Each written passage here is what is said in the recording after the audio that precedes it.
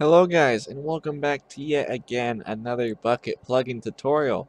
Today I'm going to show you how to modify death drops. It's a pretty simple concept. The only two things here I have set up beforehand is a list of the items I want to have a chance to drop, and also a method for giving me a random number between two numbers that I have to specify. You can go ahead and copy this and get it down if you want to use it, and then we can get right into it. So the first thing we want to do here is create an event handler for us to detect whenever a player dies. And the way we do this, or you guys already know how to do this actually, I already did a tutorial on the Event API. We can go ahead and name this event on death, and the event we want to use is entity death event, and we can just name this event.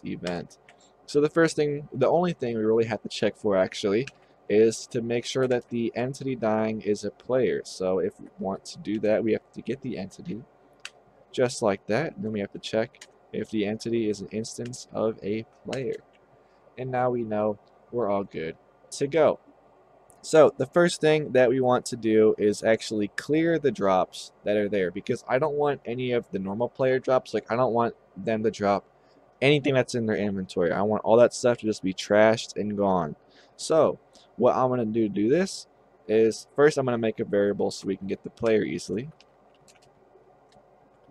Just have to cast the entity to a player. Alright. Anyways, as I was saying, we want to get rid of the drops. So to do that, we can do event.getDrops.clear. And there we go. That's it. That's all you had to do to get rid of the drops. So now we want to add our new drops. It's not as simple as doing event.setDrops. There is no set drops.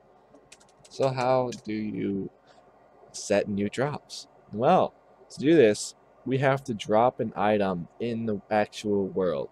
So to do this, we need two things: a location and an item to drop.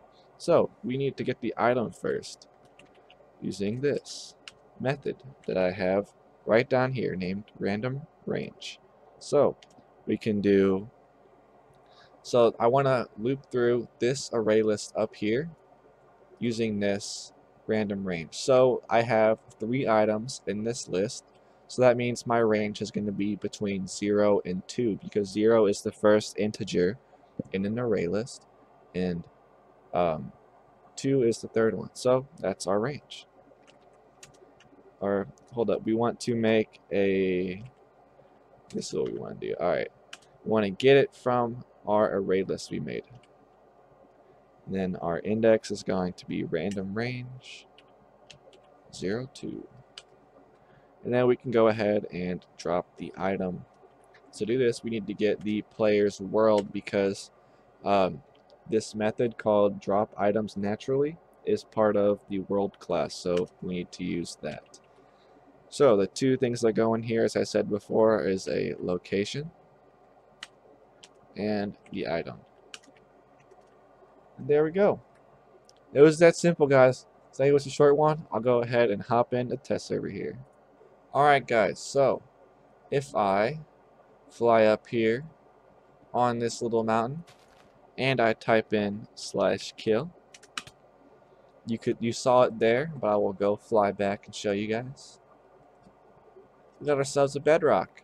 1 bedrock, as I defined right here. And if I go ahead and die again, there's a diamond this time. If I die again, what do we drop? That time we dropped another bedrock. Let's see, can we get the dirt? There's the dirt. And we should have 5 of it. Yep, 5 dirt. If you guys found this episode helpful, let me know down in the comments. If you need any help, let me know down there as well too. And I will see you guys in the next one. Goodbye. Nice! The mutt's nuts, in fact.